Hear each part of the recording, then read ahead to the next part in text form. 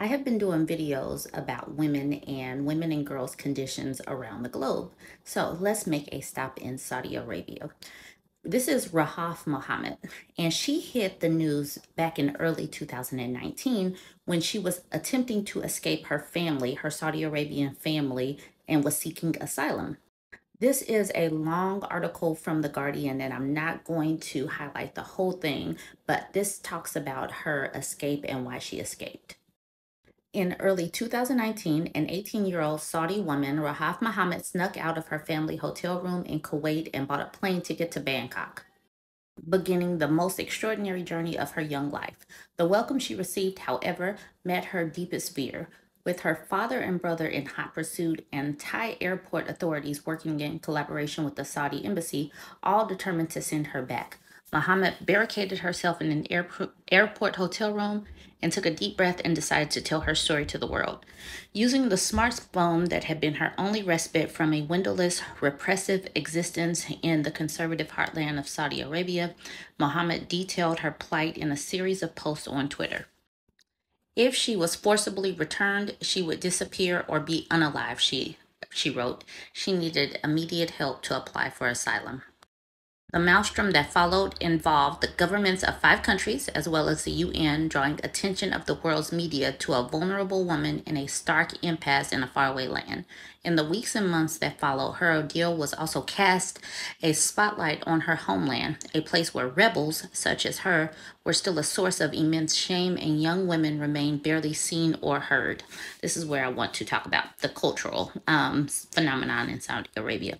In regional Saudi Arabia, the cultural reforms announced over the past 5 years have yet to cut through.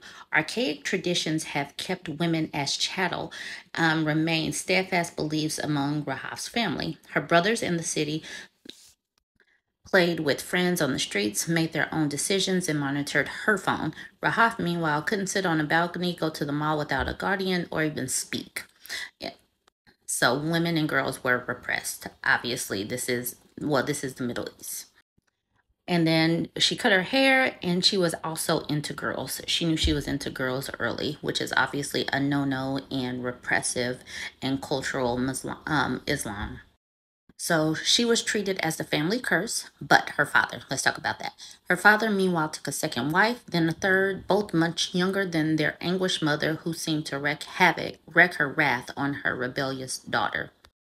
Her country's beliefs leave no room for critical thinking, and they punish women like her with stoning or unaliving. This will need a part 2. Let's get into this a little bit more. I kind of skimmed over it before. In a debut book aptly titled Rebel, Mohammed details a confused and often painful childhood that had no place for a free spirit such as hers, indoctrinated into Wahhabist belief that offered no room for critical thinking and viewed emancipation as subversion, punishable by stoning or death. She was miserable at an early age, even more so when she caught glimpses of how other girls lived. On trips to Turkey and Dubai, she saw foreigners, the curves of women wearing dresses, and found music and laughter.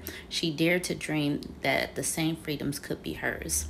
As a teenager, she began to test her boundaries at home in Saudi Arabia. More beatings from her brothers followed. She was ostracized and further tormented by her. The small screen that acted as her lifeline to the world helped connect her with others who had escaped. A few Saudi girls who had managed to break the shackles and start independent lives abroad. Rahaf began making plans, and the next family holiday to Kuwait was the time to put them into motion. Okay, so now you guys can look up the rest of her story or look up her book Rebel if you want to. I have spent I've spent some time looking at some of the YouTube clips of other Saudi Arabian girls who have escaped and attempted to go through Hong Kong, which is another repressive country, to try to escape to Australia. And these countries, they know that girls are trying to escape, and they work sometimes in tandem with the Saudi Arabian government and the male guardians. Some of these YouTube stories that I have watched have been heartbreaking, of the girls who don't escape and whose families are able to get them back and send them back to Saudi Arabia. Even if they have been abused physically or sexually, when they try to escape, they are basically ostracized and locked away. These repressive religious countries really just think of women and girls as property to do whatever with. And it is extremely sad to see the conditions that women and girls go through, and the fact that we are second class citizens in some places, just depending on the countries that we are born in. So this is just my trip around the world looking at the conditions of women and girls. You guys like, comment, share. Tell me what you think. Let's keep this conversation going.